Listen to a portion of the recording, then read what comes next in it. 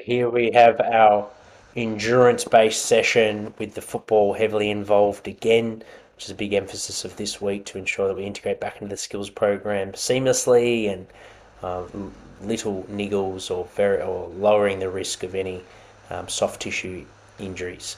So really important that you have the football boots, you have a football close by, and try and get as many teammates involved in these sessions as you can to really improve the quality of the sessions as well as the intensity.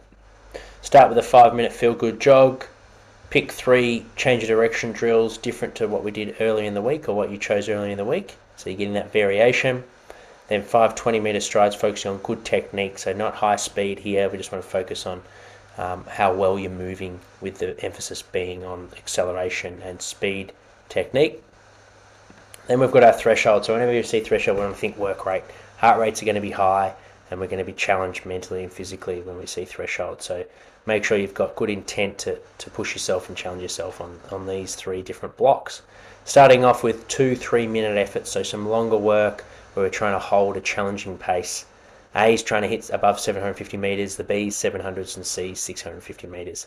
You've got 3 minutes rest in between, so enough time to be able to allow for two quality efforts there. Get as ideally as close to your first effort as you can on your second effort.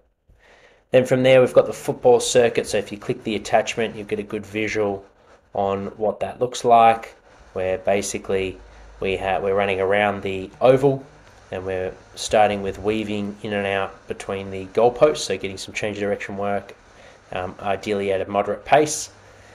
Then from there, speeding up to a sprint pace, then into a stride, which is a solid run, like your threshold pace, into an aerobic jog, and then into a walk recovery, and then repeat that for the second part of the oval. So full oval, 400 or so meters with that one.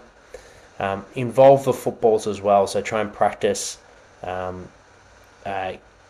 getting some change of direction in there, getting some bouncing the ball with both arms, tucking the ball underneath the arm with the sprint, so getting the football involved with those ones. Then we've got 3 kicks to goal, where we're focusing on some hard efforts, so kick long down the ground from the goal square and then chase that ball down, regather and kick long again. We're attempting for long goals, and then eventually the third kick ideally, or the fourth kick, is kicking for goal. We've got 5 up and 5 down, so you're getting some good volume of longer kicks as well as your work rate as well. Then we'll finish with goal kicking, so also getting some longer distance kicks. So make sure that we're practicing those 40 or you're close to maximum distance kicking, as well as some shorter efforts and some longer efforts, and practicing this under fatigue. Thanks, guys. Hope it's been a really good week. Make sure to reach out if you have any questions or queries. Otherwise, I'll see you on the next one.